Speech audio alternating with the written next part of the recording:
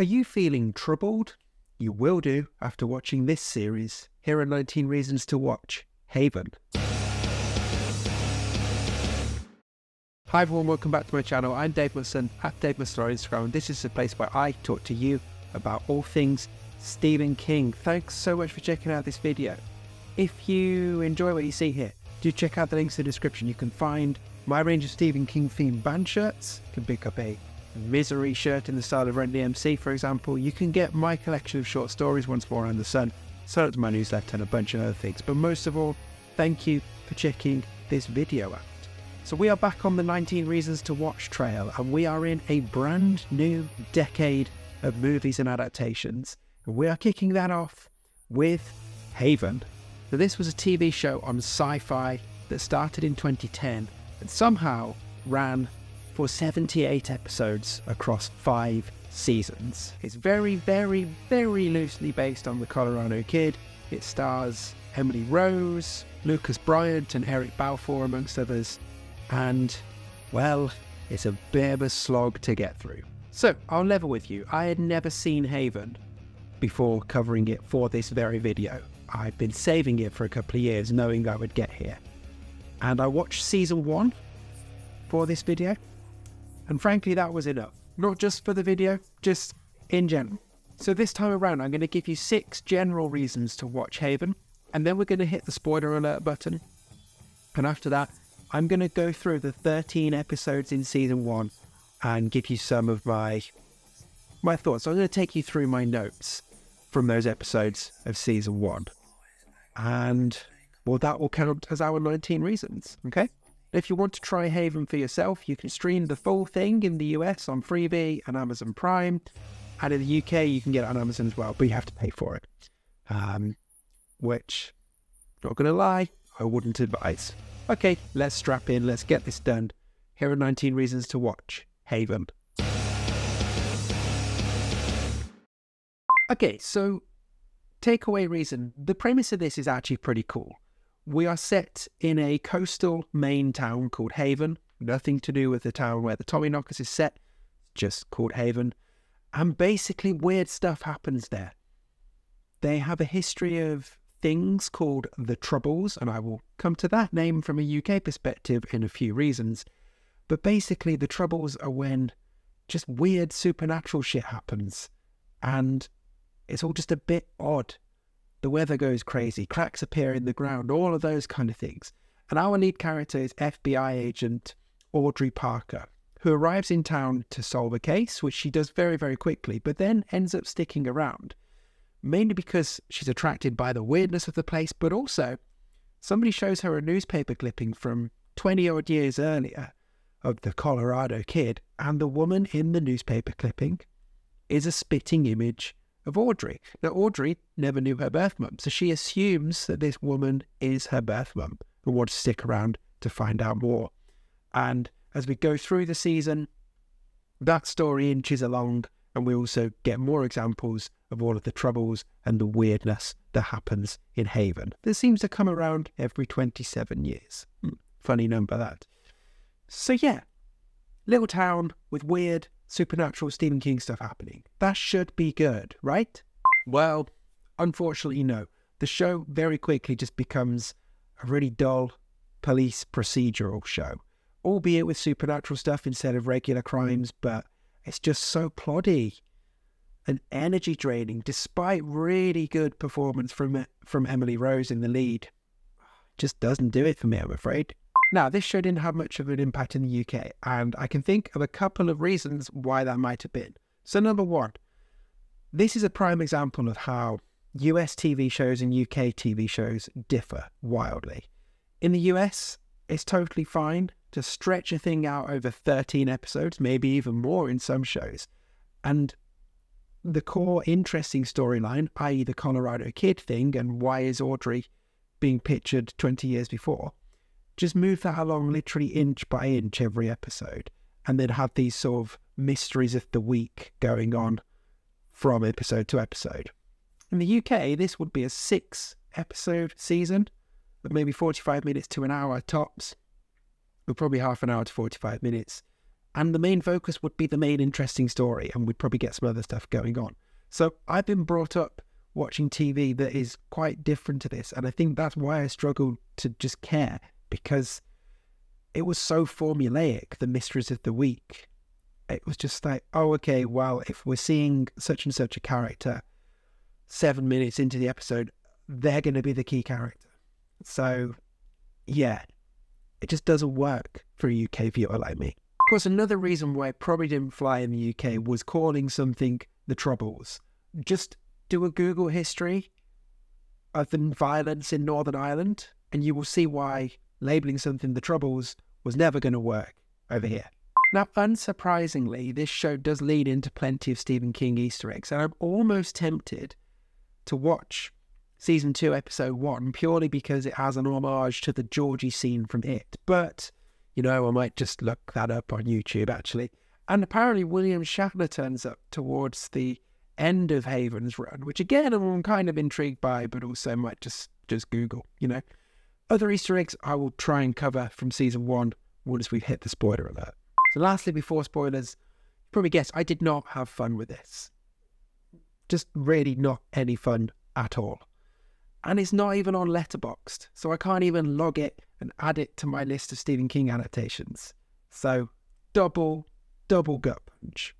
Okay, from this point onwards, I'm dipping into my notes from each of the 13 episodes of Season 1.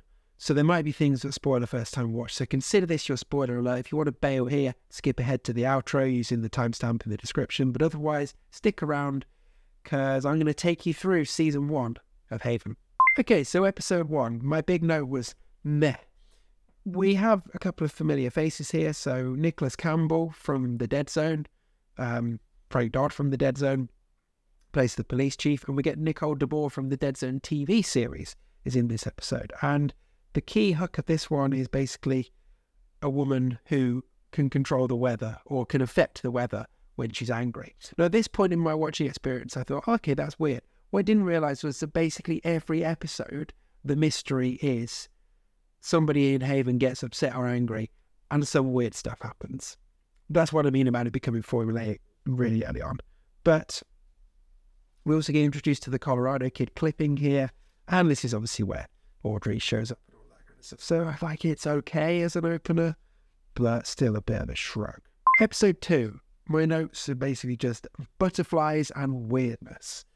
This is kind of spooky dreams. Again, somebody's upset, their dreams become reality, all of that kind of stuff. Some bad CGI in here. And yeah, not much more to add really. Episode 3, I started noticing at this point that one of the executive producers was Charles Ardai, who is the guy who runs Hard Case Crime, which put out The Colorado Kid. So that makes sense. Anyway, this episode I labelled The Madness of Music, and this is just a sort of strange one where somebody's wife is in a psychiatric unit, and when he plays music to her, she becomes totally with it again, but it causes previously sane people to go insane.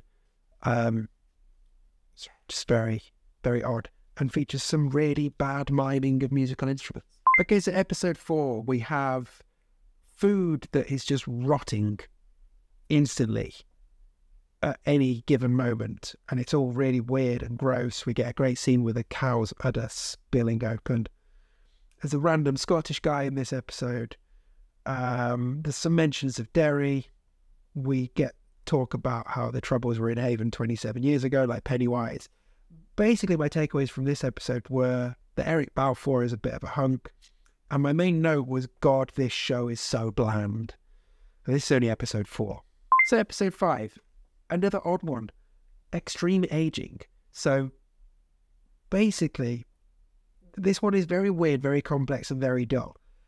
But basically, there's a woman who can take different forms, goes around town, hooks up with men in town, sleeps with them, gets pregnant, basically gives birth a day later. And if those dads have any contact with their babies, they age instantly and rapidly until they die. Like, just Just what? What?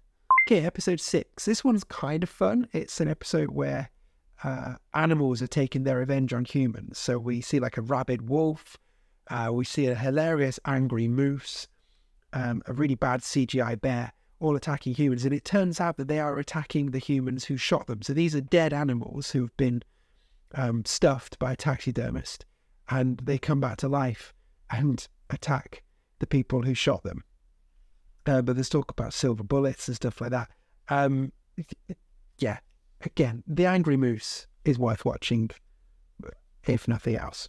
So episode 7, we have cursed sketches. So in this one, somebody who draws sketches of people in town or the town itself, and if she touches them or crumples them up or burns them or whatever, that thing happens in real life. It's a very Stephen King-y thing.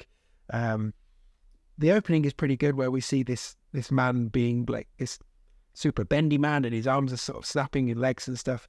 But my main note for this was I actually enjoyed this episode because I ate a wisp of gold while watching this episode. Also at this point, I put OMG 6 more episodes. Yeah, I was having fun. Episode 8.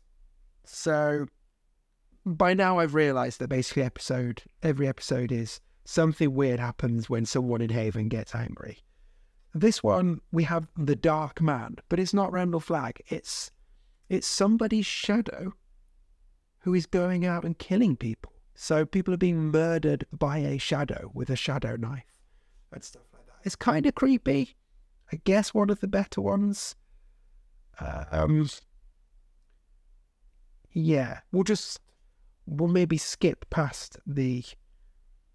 I don't know what they were doing, but Audrey goes on the newspaper website, searches for the Dark Man, and is returned an article about a black man living in Haven. And, they try and comment on it being like, oh, we didn't have many black people in Haven then. Like, just don't put that scene in. Like, you're just digging your own grave there. Okay, episode 9 is probably the one of the series that I would maybe recommend watching. So it's Audrey's birthday, and everybody has gone to a deserted hotel for a surprise party for her. And we realise that we are in the presence of a skin man, a sort of shapeshifter type person who will kill somebody and take their form. And this is where we get more of the unearthing of the 27 years stuff. And this is also suddenly where the writers start thinking, oh, we can lean into Easter eggs here. So we get a mention of, I noticed in this episode, Flagg was mentioned in the opening credits, but we get somebody getting a copy of Misery for their birthday, a Misery book. And they say about Paul Sheldon, the author who had his foot chopped off. And we discover that Audrey's police partner, can't remember his name now, Nathan maybe, his middle name is Thaddeus, like the Dark Half. So yeah, all of a sudden it's like, oh, we can do stuff. Like I say, probably the best one. And it finally moves the main story on a bit, but still not great. Anyway, only 4 episodes to go. Episode 10. This is basically a rerun of Firestarter. Somebody who has pyrokinesis. So we get lots of explosions. The highlight being when the kid with pyrokinesis blows himself up. Yeah, cool. Everything else about it. Okay, episode 11. We get this very complicated scenario of Audrey and Eric and some guys being out on a boat, and they take the boat hostage and yada, yada, yada, yada. There's a reference to Children of the Corn. There's a reference to Little Tall Island. But Audrey sums it all up for me at the end when she says, I quit. Me too, but unfortunately there are 2 more episodes. Episode 12, my note at this just said, make it stop. And my other incisive notes are, oh no, a skeleton. Oh no, a ghost. But we do get a model of Christine, the car, in this, which I did genuinely enjoy. Everything else about this episode, I was so out by this point. I just didn't care. And then episode 13, the season finale, we see somebody who has been just left Shawshank. He's not a particularly good guy, but he doesn't last very long. We find out that the chief of police is not the dad of the other police guy. And then we see that the chief of police is possibly the person who is causing all the troubles, and he blows himself up as well. And then we get the big hook to take us into season 2, where somebody else turns up saying they're Audrey Parker from the FBI, while our Audrey realises that she is actually Lucy, the person in the photos, and she's been in Haven before. And it's, I guess, mildly interesting from a point of view of maybe going into season 2, but I will not be watching season 2 anytime soon. Okay, there we go. A slightly different approach to 19 Reasons, but at least I don't have to watch Haven anymore. Let me know what you think of this one.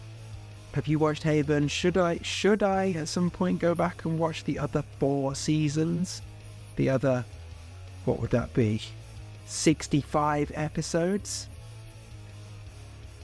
Please say no. I mean, I still haven't gone back and watched the other 5 seasons of The Dead Zone either, so yeah. I think life is too short to waste on bad TV. Anyway, thank you for checking this out. If you've come this far and you haven't subscribed already, I mean, you really should subscribe to this channel, because if you're this interested in Stephen King stuff, frankly, you will love my channel, so subscribe. I've got a collection of short stories called Once More Around the Sun. It's won a couple of awards recently. You can check that out. I have a newsletter you can subscribe to.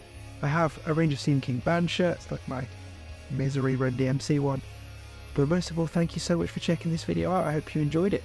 And next time, when we cover movies and adaptations, we are welcoming our first former James Bond into the world of Stephen King stuff. So do join me for that.